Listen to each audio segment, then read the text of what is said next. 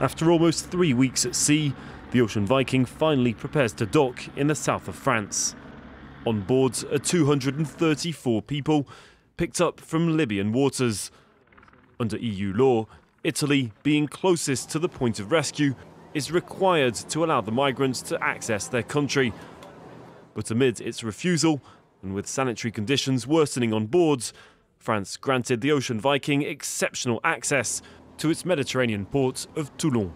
Italy has been very inhumane in handling this. The authorities were not professional. They left this boat out there for 20 days without taking any decisions. There will be consequences.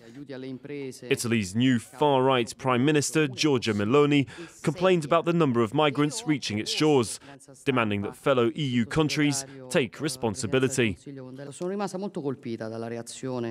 I've been very much struck by the French government's aggressive reaction, which from my point of view is incomprehensible and unjustified.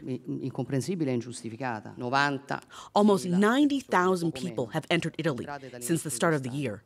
On the same day of our discussions about the Ocean Viking, 600 people arrived in small boats. But for 234 people, they've made diplomatic relations blow up.